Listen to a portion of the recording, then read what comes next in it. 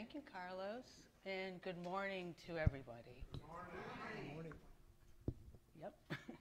Welcome to All Faiths Unitarian Congregation. My name is Michelle Geema, and I will be leading our service today. Here, you will find a diverse and inclusive spiritual community where we welcome people with many beliefs and faiths. You can bring your whole self, your full identity, your questioning mind, and your expansive heart. Here at All Faiths, we have more than one way of experiencing the world and understanding the sacred. So, no matter who you are, wherever you are on your spiritual journey, and no matter whom you love, you are truly welcome here. Is anyone here visiting for the first or second time? Please raise your hand. Thank you, Dawn. My sister. Can you tell? Sorry. Well, we're glad to have you here today, Dawn. Thank you. And if you'd like to know more about us, just ask me. And I will be more than happy to tell you all about us. And anyone else that's out there that's interested in joining or finding out more about us, please see Fran Way in the back. She's our membership queen. And you can go to our website, allfaithsuu.org. I have a few announcements today. So during the month of August, we will share the plate with Operation Joy for their back-to-school project. If you would like to contribute, make out your check to All Faiths and write Op Joy on the lower left corner. And today we will have our land acknowledgement. We honor and greet the ancestors and descendants of the Calusa people, whose land we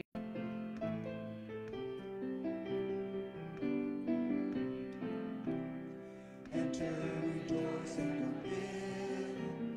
Enter, rejoice, and come in. Today will be a joyful day. Enter, rejoice, and come in. Open your ears to the song.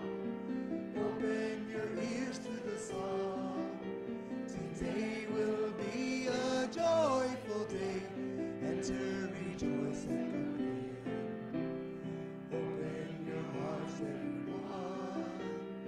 Open your hearts, everyone. Today will be a joyful day. Enter, rejoice, and come in. Don't be afraid of some change. Today will be a joyful day. Enter, rejoice, and come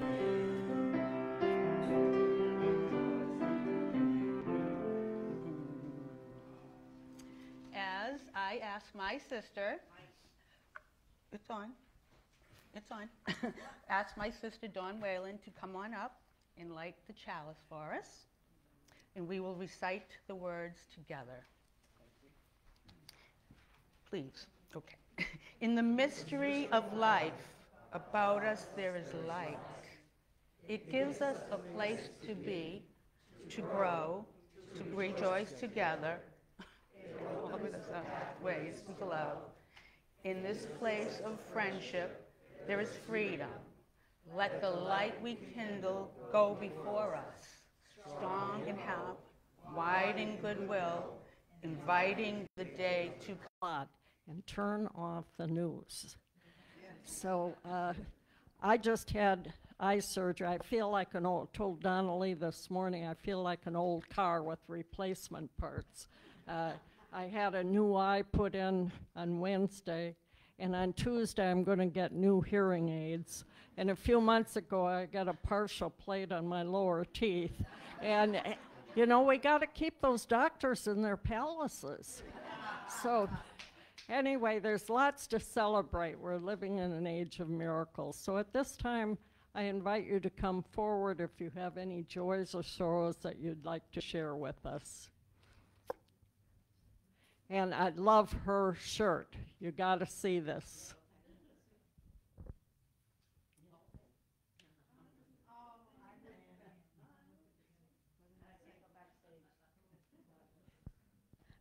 Sharon Gray, and I guess it's a sad or sorrow. I've said many times with some of the things for the last 5 years that my daughter's been going through, and several months ago she was diagnosed with heart failure, and it's heart muscle and electrical. They believe it was caused by a virus, but she was showing signs before COVID. So she's waiting to be scheduled for a pacemaker and defibrillator. We hold her in our hearts with some other family members. So Wayne, happy birthday, and let's all sing happy birthday.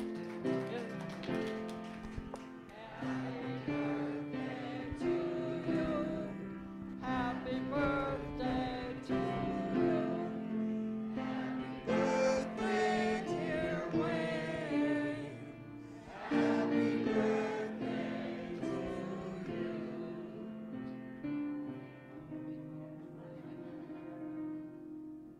One of the things I've realized about growing older is how good people are. They open the doors for me, they lift things, and they celebrate with me. So it's a good time, and thank you for your congratulations on being 86. And Wayne, we are so grateful for your founding All Faiths.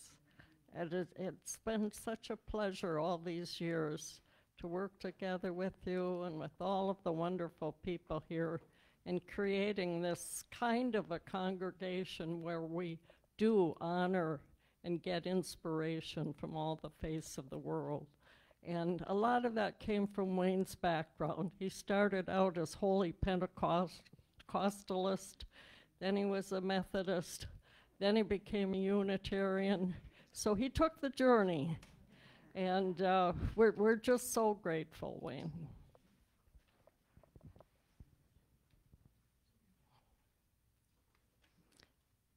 I'm lighting this candle for all of you who have joys and sorrows in your hearts. May you reach out to those who cannot be with us and give them your loving care and support.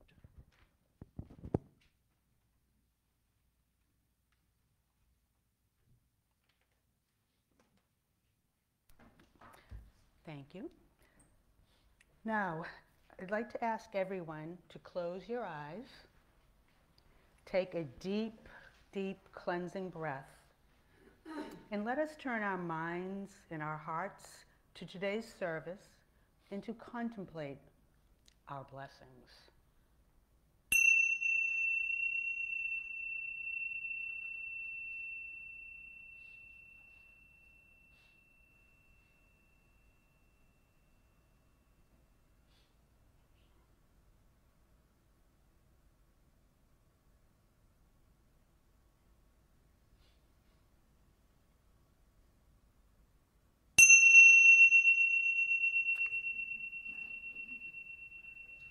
Don't want you falling asleep.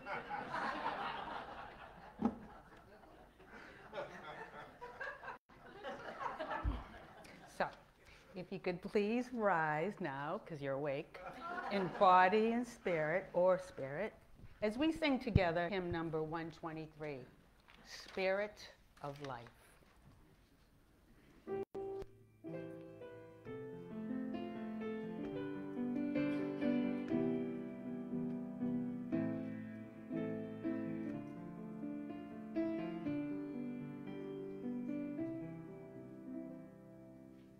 Spirit of life, come unto me.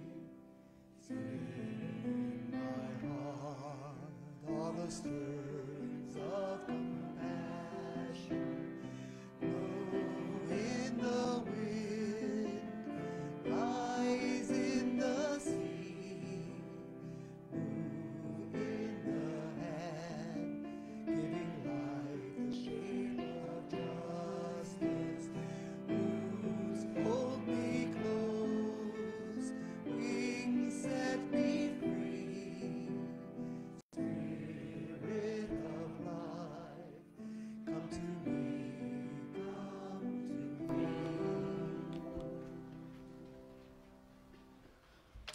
Our opening words today are by Ren Bellavance Grace. I actually met her. She's a Unitarian specialist in Massachusetts. She came to our church a few times and we were lay-led and gave us a lot of great ideas. So she wrote, "In praise of technology and social media. In praise of computers and routers and servers and all the hardware and software that can help us build our connectedness, software that can help us build our connectedness. In praise of all the gremlins that live in the machines and bug our programs and help us to practice patience. In praise of the trolls who dwell in the internet and push us to live out our first principle in real time. In praise of power surges that eat our data and devour our final draft for giving us the opportunity to rebuild and remember that our work is as much transient as it is transcendent. In praise of the error, page not found, which reminds us that with some people we need to find new paths to make connections because not everyone uses the same keyboards or the same keywords. In praise of servers that drop our connections, which remind us that all who serve have built-in limits to their capacity. In praise of communication and connection, whether it is face-to-face or Facebook to Facebook. We always risk errors, hurt feelings, and misunderstanding, but it is also always worth the risk.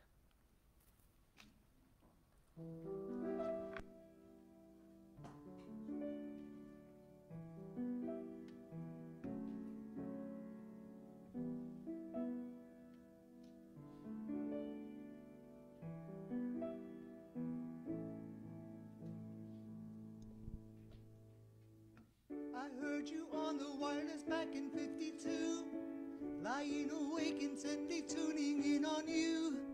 If I was young, I didn't stop you coming through.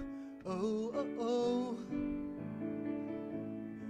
They took the credit for your second symphony, rewritten by machine and new technology. And now I understand the problems you can see. Oh, oh, oh. I met your children. Oh, oh, oh. What did you tell them? Video killed the radio star. Video killed the radio star. Pictures came and broke your heart. And now we meet in an abandoned studio. We hear the playback and it seems too far ago. And now remember the jingles used to go. Oh, oh, oh. We were the first ones. Oh, oh, oh. You were the last ones. Video killed the radio star. Video killed the radio star. In my mind and in my car. You can't rewind. We've gone too far.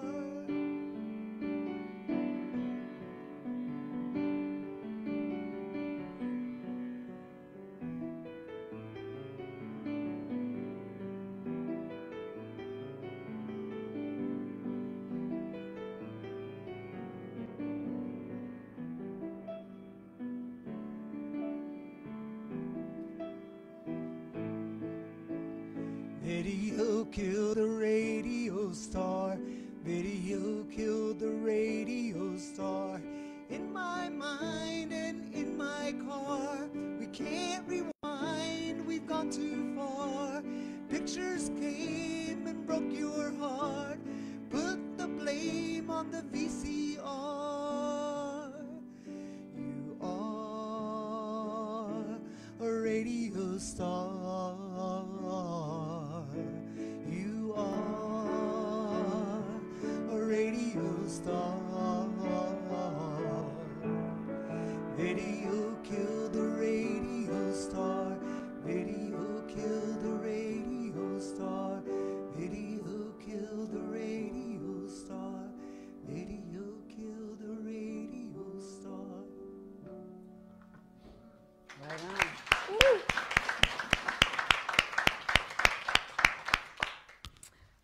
you. Our reading today, Accepting Change by Kerry Siganis. Change is what makes life interesting and amazing.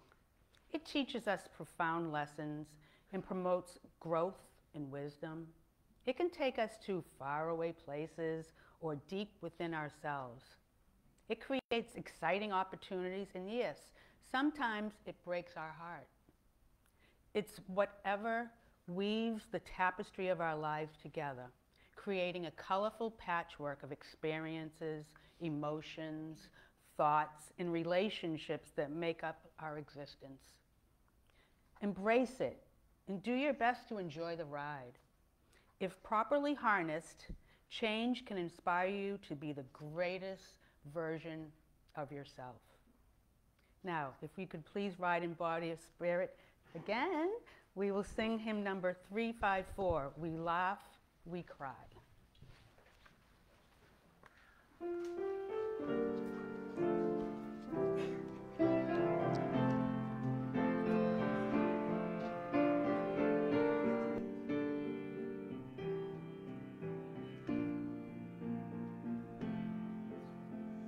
We laugh, we cry, we live, we die, we dance, we sing our song.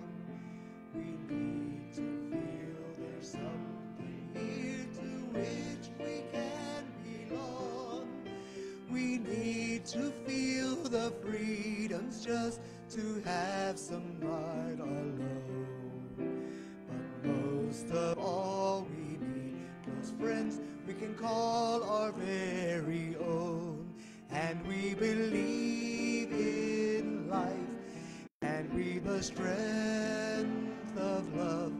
And we have found a need to be together. We have our hearts to give, we have our thoughts to receive, and we believe that sharing is an answer. A child is born among us and feel a special glow. We see the times of pain as we watch the baby grow. We thrill to hear the aged nation greeting a new song.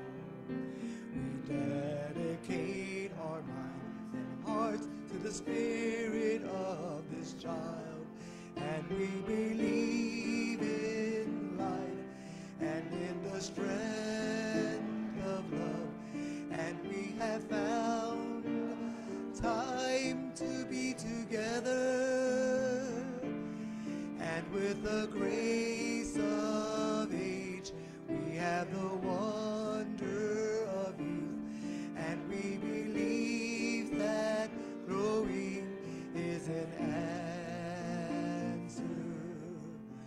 Our lives are full of wonder, our times is very brief.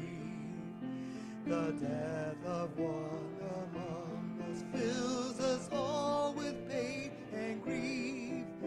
But as we live, so shall we die, and when our lives is done, the memories of shame will on, and we believe in life and in the strength of love, and in the found a place to be together. We have the right to grow, we have the gifts to believe that peace within our living is an answer.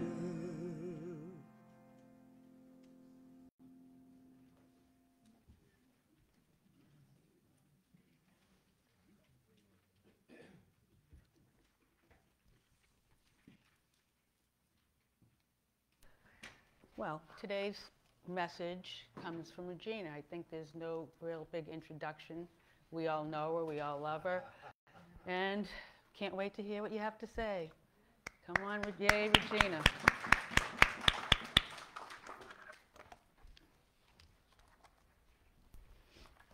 Well, good morning.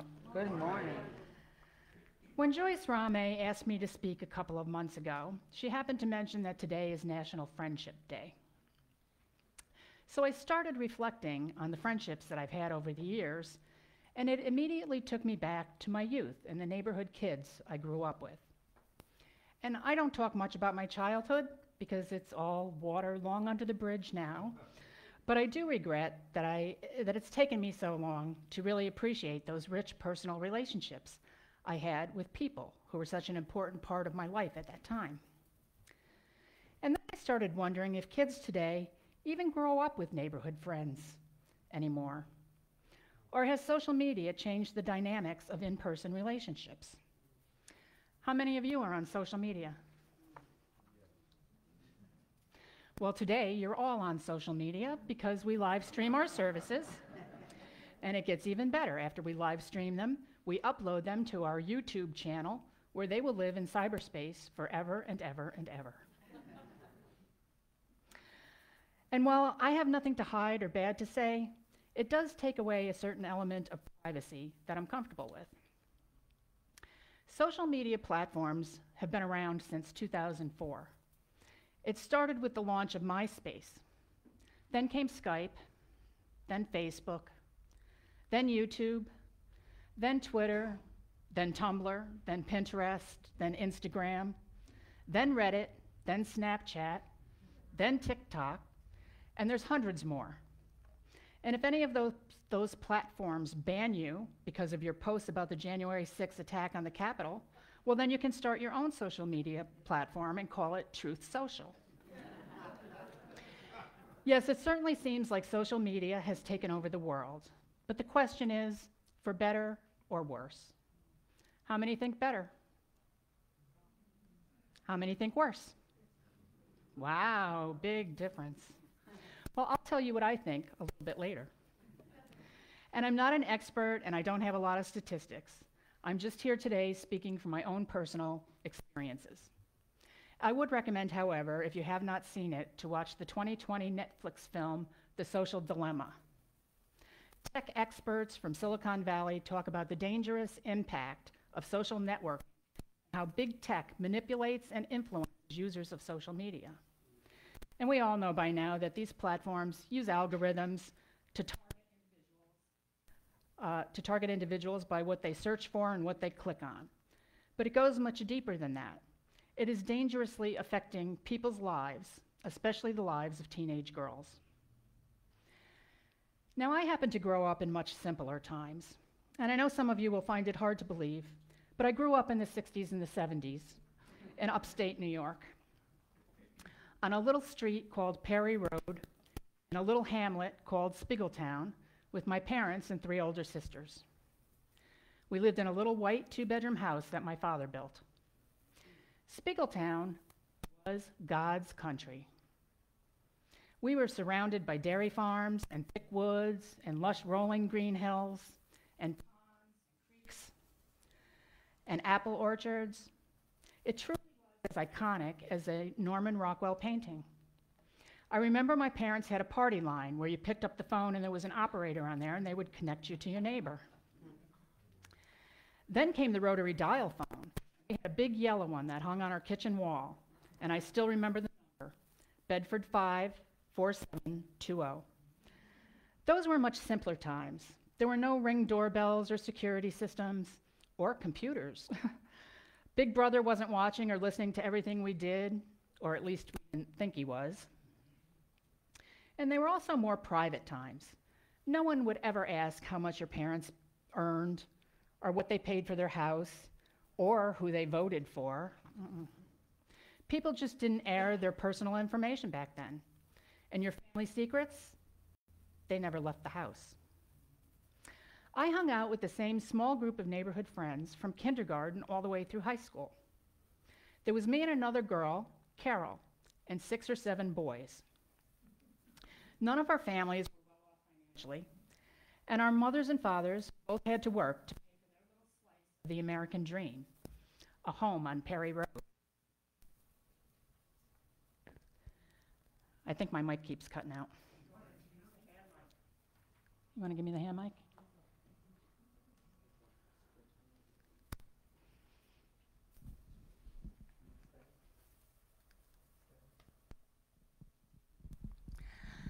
Anyway, I hung out with the same small group of friends from kindergarten all the way through high school, and there was a girl named Carol and 6 or 7 boys. None of our families were well off financially, and our mothers and fathers both had to work to pay for their American dream, a home on Perry Road, so that left us kids on our own. We were always together after school and over the long, hot summers. We had all come from troubled homes of one sort or another. Alcohol addiction was a big problem on Perry Road. But there was also other demons too. Drug abuse, domestic violence, mental illness, and tragedies. There were a lot of tragedies in my little town. But people didn't talk about things back then to each other or to their children. There were all only just faint rumors of things like cancer, suicide, or the pedophile that lived down the road, or the kid who might be gay. All the adults walked around pretending everything was fine and trying to hide the dirty little skeletons living in their closets. But us kids knew. The kids always know what goes on behind closed doors. From as early as I can remember, I was an insecure child. I was afraid of everything and everybody. I was extremely sensitive. I had no self-esteem, no confidence. I was anxious and nervous all the time, and I had trouble learning in school. I'm much better now. There was no therapy back then, unless you had a lot of money. Teachers didn't ask what was going on at home, and if they did, you certainly weren't going to tell them. There were no support groups or allies or teledoctors, but there was my group of neighborhood friends, and we all managed to survive our troubled childhoods because we had each other, and we had a tree fort. We had the best tree fort you could imagine. It was deep in the woods next to a running creek. I don't know who originally built the fort, but we were the youngest kids in our families, and we all had older siblings, and they all had older siblings, and the tree fort was just kind of passed down and managed by whatever kids were there at the time. The fort was built between 4 huge tree trunks that emerged from one spot in the ground, and it was sturdy, made from plywood and chicken wire, and anything else that would serve as a floor or a wall or a roof. And it was a long way up too, probably as high as this ceiling.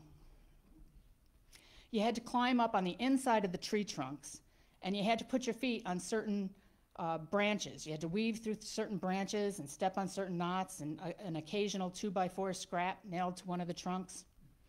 And it was not an easy climb.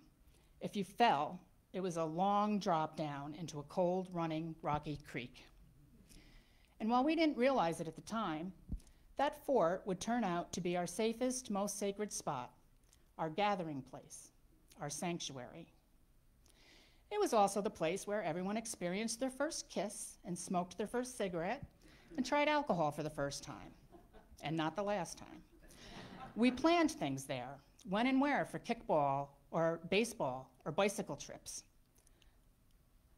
We planned hikes in the woods and explored old abandoned barns and swimming holes.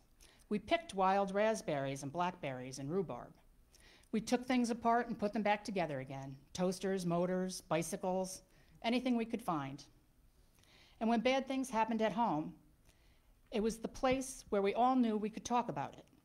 We listened to each other, we cried with each other, we encouraged each other, and we learned how not to be so afraid. We were kids taking care of kids. It was in that tree fort I recognize today where I first experienced community, kindness, empathy, and compassion. And I dreamed of getting away. So after high school, my friends and I all started going our different ways. Carol and I branched off into our own lives. We had jobs and boyfriends. We were both on the move geographically, but we always kept in touch. Sometimes years would pass before we saw each other again, but we both had birthdays in July, and a year never passed that we didn't wish each other a happy birthday.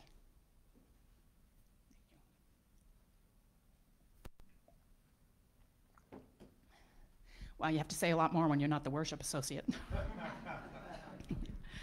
So anyway, when I told Carol in 2009 that I was moving to Florida, she said, "Oh, you should get on Facebook. It's a good way to keep in touch." So I did. I got on Facebook, and it was a good way to keep in touch. Then I started getting friend requests from my old neighborhood friends and classmates that I hadn't heard from in 35 years or more. Several of my high school friends lived right here in Florida. This was great. I was so excited to know what happened to everyone.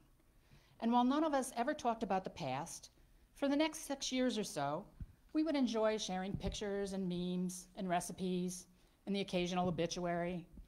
It brought me comfort to reconnect with these old friends of mine, and I enjoyed it. Then in 2015, a strange thing happened. Donald Trump announced that he was running for president of the United States.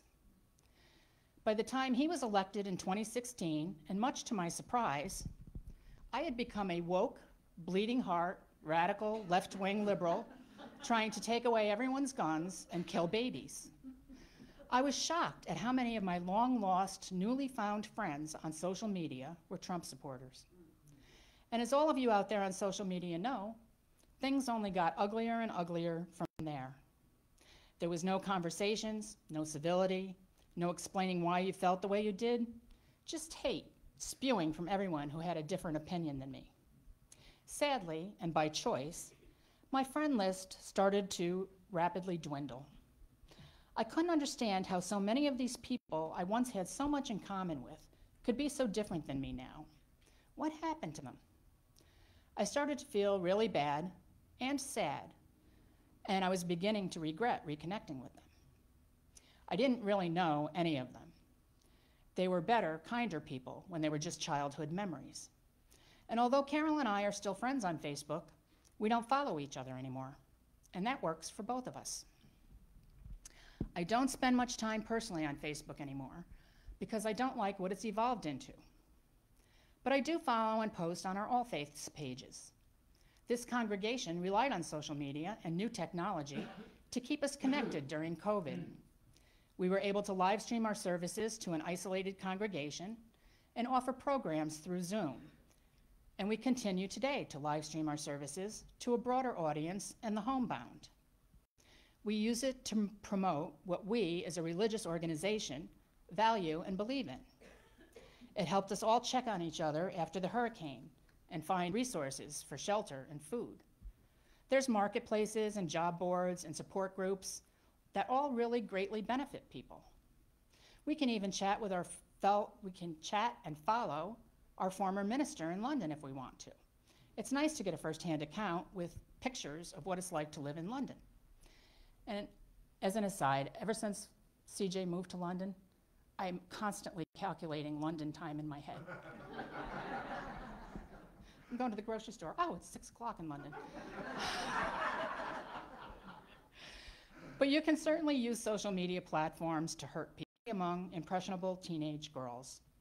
And the consequences are very few, although that is beginning to change with the inception of social media law centers working to hold social media companies accountable for the harm they inflict on vulnerable users.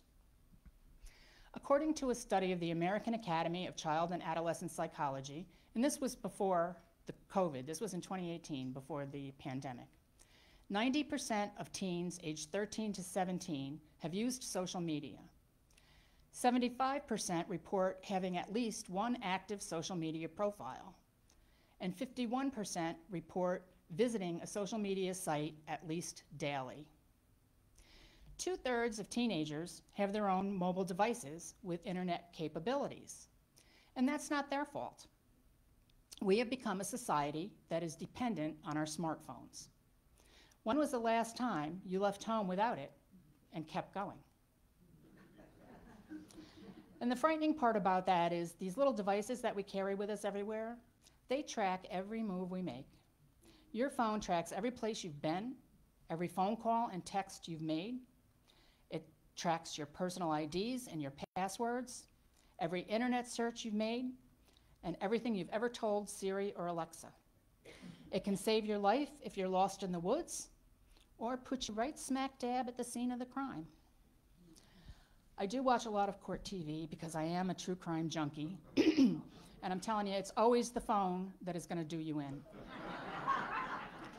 Forensics can actually pinpoint where you stopped your car on the side of the road, how long you sat in it before you got out, how many steps you took to get to the field where you chucked the dead guy's phone, and they can even tell if you tossed it flat like a frisbee or overhand like a baseball.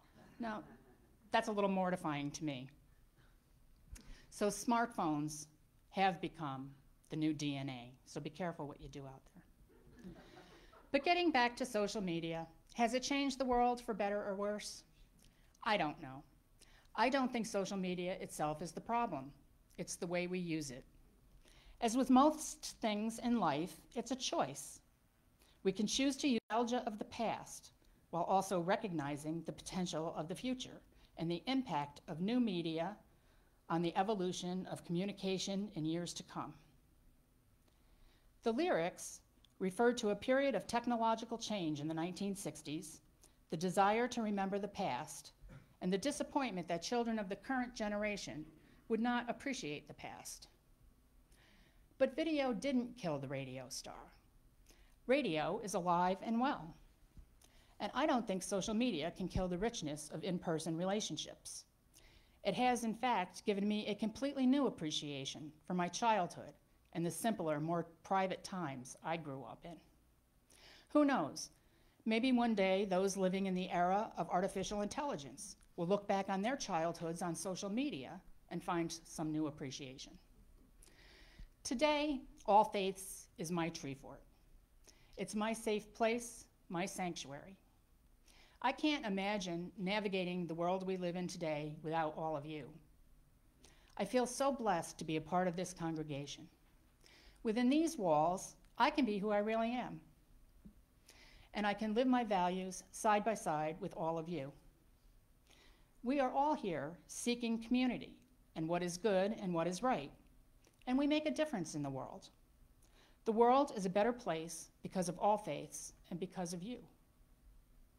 Today, on this National Friendship Day, you are all my most valued and important friends. You inspire me. You give me a sense of self-worth and purpose. And I appreciate all of you more than you will ever know. I have Joyce Ramey syndrome, I'd cry. Anyway, I will leave you with an excerpt from an article from the Atlantic magazine written by Ian Bogost, and it's entitled, "The Age of Social Media is Ending." He says, quote, "It's over. Facebook is in decline, Twitter in chaos.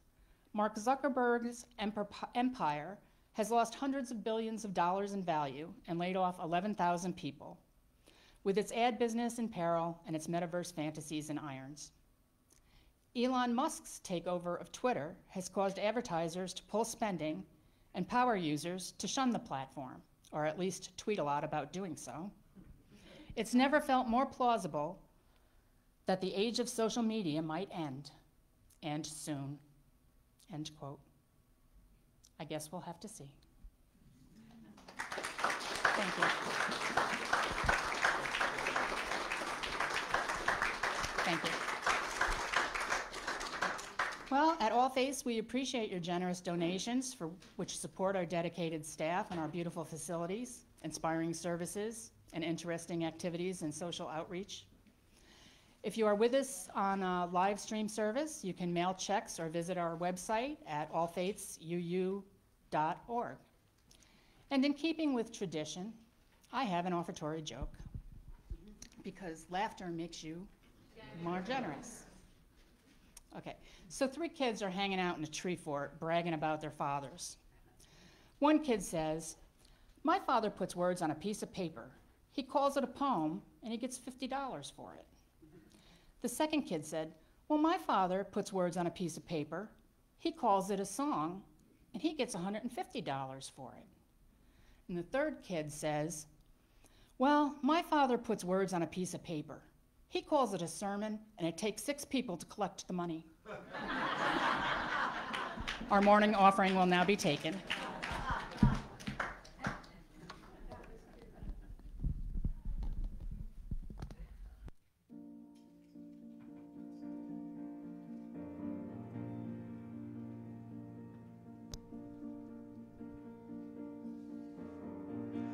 Thank you for being a friend.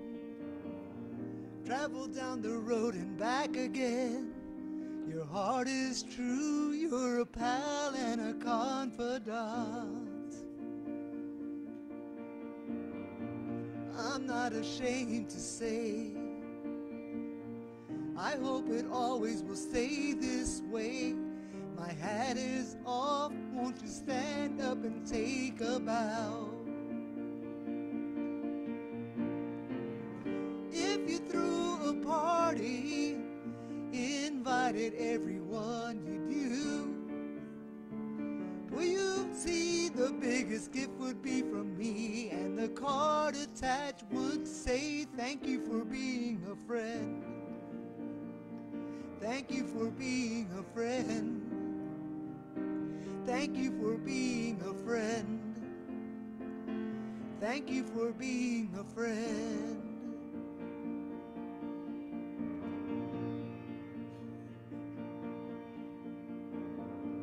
If it's a car you lack, I'll surely buy you a Cadillac. Whatever you need, any time of the day or night. I'm not ashamed to say, I hope it always will stay this way. My hat is off, won't you stand up and take a bow? When we both get older, with walking canes and hair of gray, have no fear, even though it's hardly here. I will stand real close and say, thank you for being a friend. I want to thank you. Thank you for being a friend. I want to thank you. Thank you for being a friend. I want to thank you. Thank you for being a friend. Thank you for being a friend. I want to thank you. Thank you for being a friend. I want to thank you. Thank you for being a friend. I want to thank you. Thank you for being a friend. Woo. Thank you, Carlos. Our closing words are, So Are We Bound Together by Elizabeth Lerner McClay. As drops of rain that find each other and build to become a track, a rivulet, a stream, a river, a sea, so are drawn together are we fortunate enough to find each other. So are we bound together on this shared passage towards an unknown ocean and eternity.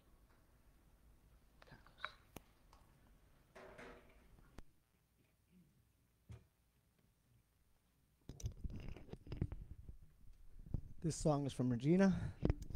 She suggested this. I hope it goes along well. And it proves the point that video killed the radio star, because technology is going to replace my piano playing.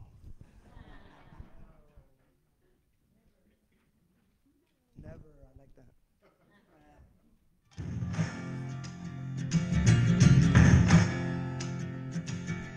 I hope I do it right. It's tricky. You gotta find your people, the ones that make you feel all right, the kind you want to stay up with all night. You gotta find your people, the ones that make you feel whole, that won't leave your side when you lose control, the ones that won't let you lose your soul. You gotta find your people, the ones that get your joke, will understand what you're saying for a word is spoke. You gotta find your people that put the needle in the groove. When you're together, you got nothing to prove. When you're together, you got nothing to lose. In a world full of strangers, you don't know who to trust. All you see is danger, trying to find what you lost. You can't go it alone. Everybody needs help. You gotta find your people before you find yourself. You gotta find your people that'll call your bluff, who'll ride along when the road is rough. You gotta find your people, the ones that make you feel equal. They pick you up and don't put you down. Help you find your way if you're lost and found. In a world full of strangers, you don't know who to trust. All you see is danger, trying to find what you lost. You can't go it alone. Everybody needs help. You gotta find your people, then you find yourself. The one that understands you, the ones that lend a hand to you, the ones that don't demand anything from you.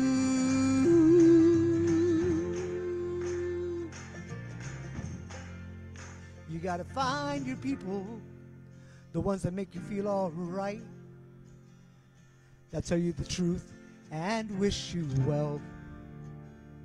You gotta find your people, then you find yourself. You gotta find your people, then you find yourself.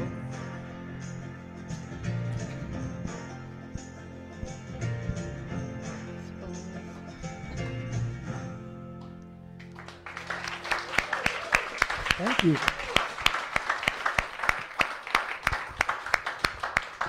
Thank you, Carlos. Thank you. So today we want to thank Regina Martin for such a lovely, exciting sermon. I really loved that. Thank you, Carlos, for the music. Sharon Gray on the camera. Ed Elrod on sound. Joe Gayton, our sexton. Joyce Schaefer, beautiful flowers as always. Nicole Racine and Frank for the hospitality and our friendly greeters. It is good to be together and connected in every way we can. Now, if my sister Dawn would come up again, now to extinguish it.